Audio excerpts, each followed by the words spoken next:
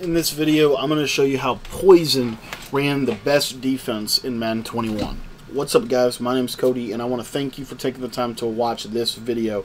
Now, if you're new to the channel and you don't know what my channel is about, my channel is all about becoming a better Madden player in Madden 20.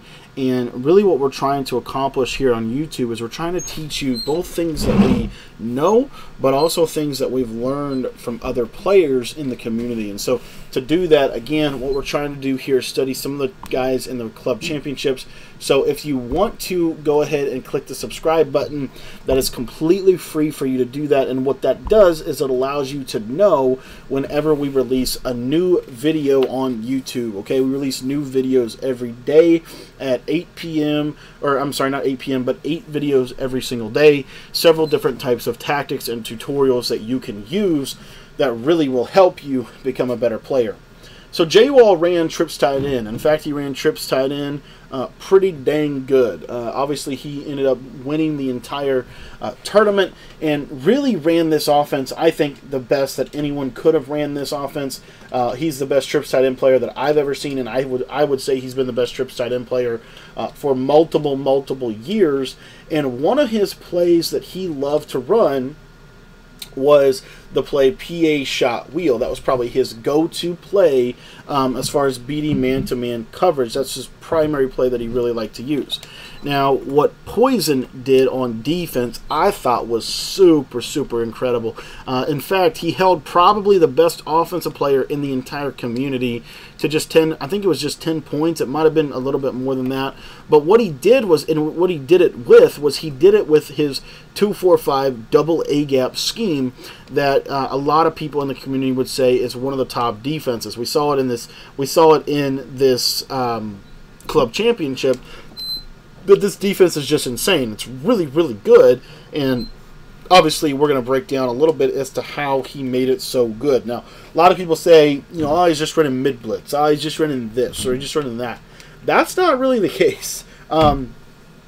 At least in my opinion, that's not exactly what's happening. What you're missing is you're not noticing the adjustments that go into these guys' game plans. So we're going to break down a little bit about his defense. Like I said, his defense gave J-Wall fits, absolute fits, in my opinion. And if you actually go back through and watch, now 2-4-5 double A-gap's not, you know, again, if it ran by the right person, it could be the best defense in the world. Ran by the wrong person, it could be the best defense in the world.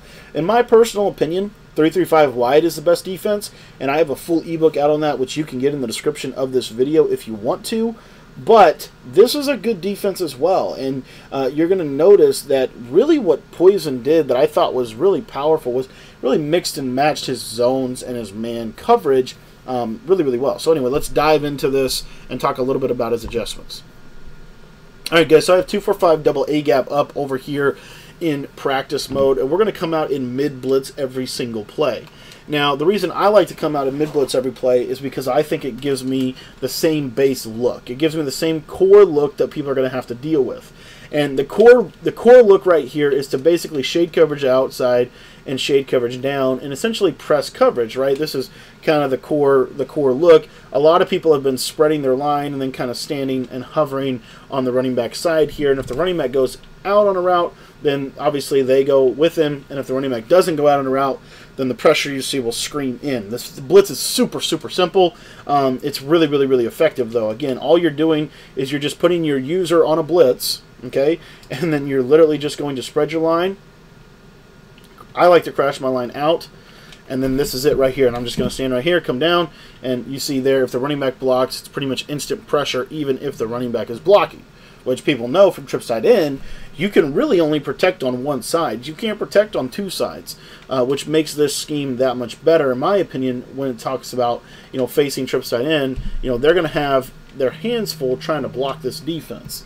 So again, you see right here, just quick instant pressure right off the edge, and as you can see, we're going to be able to come in.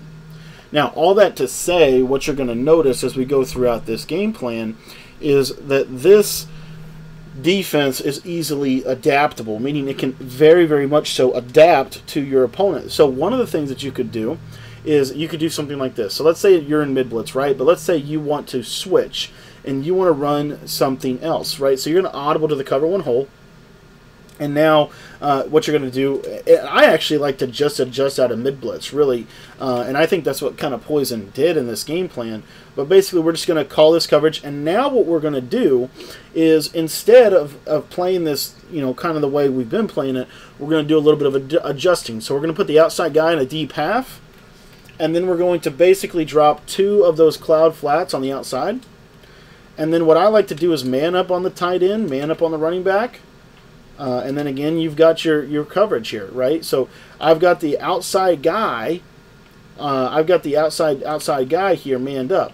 So as you can see here, now we have 2 zones on that side. So really, all we're worrying about here is essentially the crossing route. If there's a crossing route, that's where we're going to go. But we have everything else pretty much taken away, and then we're just going to lurk the middle of the field, as you can see right here. These 2 plays in tandem were really, really important for the way Poizon played his defense, and Poizon played really, really good defense, right? I mean, he held really, truly, I believe, probably the best player in the game. I don't think that can be disputed anymore.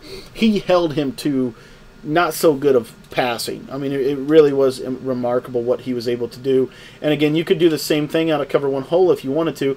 The big key here is, if you're going to do it out of cover 1 hole, make sure you put that middle linebacker on a deep blue, and then you just want to shade outside and shade over the top. And then what I like to do is drop 2 purple zones on the outside. We got 2 interior blitzers, and that's it. And as you can see here, we got max coverage, and we're going to basically handle anything that they're going to be able to bring at us. That's what I was seeing him do a lot of. And obviously, they're going to blitz some, they're going to play coverage some. That's really the whole point of the defense, is that it's very deceptive. It's very, very deceptive. It's hard to identify exactly what they're going to do. So you might send everybody out on a route. If they send people on a route, your responsibility is you have to go get the running back.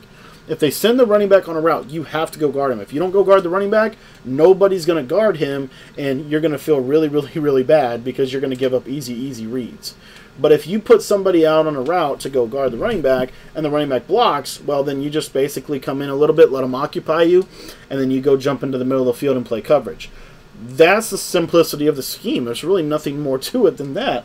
But it's really, really effective when you run it properly, because you're going to see that this thing really, really works well. Another thing that you can do out of this, let's say you want to adjust from this look right here, right? Well, you can absolutely do that. You can put a zone to 2 of these guys on the field, maybe a deep half like this, and essentially play hard flat coverage.